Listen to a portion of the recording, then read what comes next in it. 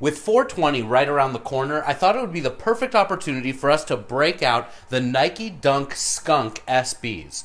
These are some of the best weed-inspired Nikes of all time. They released on 4/20/2010 and retailed for just $108, and they sold out everywhere. They actually were available in a broad range of sizes, going all the way down to size 4 and all the way up to size 15. The resale on these shoes is ridiculous. Sometimes it gets up near $1,000 for good sizes. Ever since this pair of shoes came out, Nike's really been downplaying the 420 releases. The following year in 2011, Nike released the Cheech and Chong Up in Smoke Dunk High SBs, but they were postponed by 2 weeks and ended up releasing around Cinco de Mayo. In 2012, we had the 420 Janoskis that released with very little hype. In 2013, there were no 420 shoes. In 2014, there was a 4-pack of hacky sack inspired SBs. There were 2 Dunks, along with 2 other SBs, a Costin and a Janoski. And now here we are at 2015, and there's been no word of any 420 releases at all.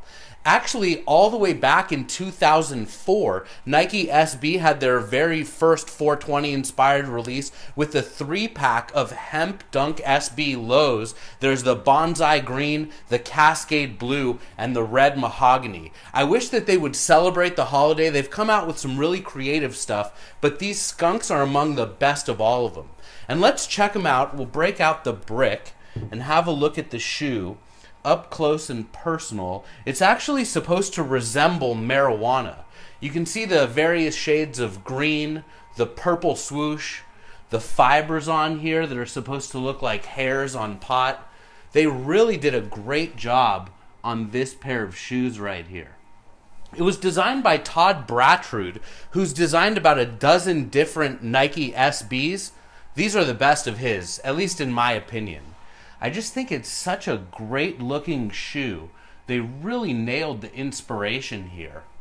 The extra laces on this pair is purple, and it actually has these Kevlar tips, which is something that Nike SB was doing around this time. This was also during the Considered Design era, the Better World program, where Nike is not wasting the plastic bags for the extra laces. Another cool detail on these shoes is actually the insoles. I can show you this skateboarding deck, which looks just like the insoles. It's a stoned skunk, and actually this deck was autographed by Todd Bratrud. I got it at the skate shop where I picked up my first pair of these. I got one of these pairs for retail at $108, and I picked up the second pair at Flight Club just after they released, and you can see right here I paid $200 for them.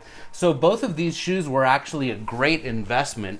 It's tough to think of collecting sneakers these days as being a good investment. It's just so difficult to get your hands on the cool shoes, and if you don't get them right away, they hit the resale market, and then you're not investing in anything. You're just spending a whole lot of money on a shoe that just came out. But these were bought at a very different time, which, it's crazy, it was only 5 years ago. Purple outsoles with the speckles on here. The midsoles are green. Lining is green. What a great looking shoe. Check out this amazing detail in here.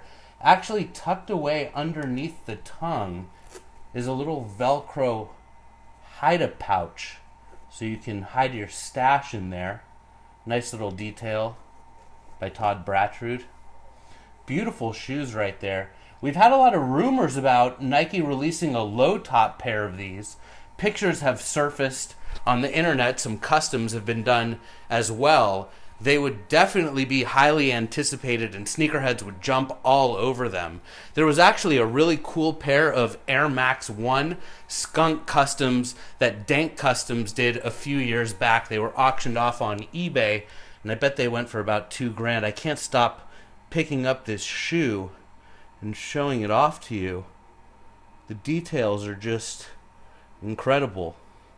Anyway, happy 420. It's been a pleasure breaking out these 2 pairs of Skunk Dunk High Premium SBs.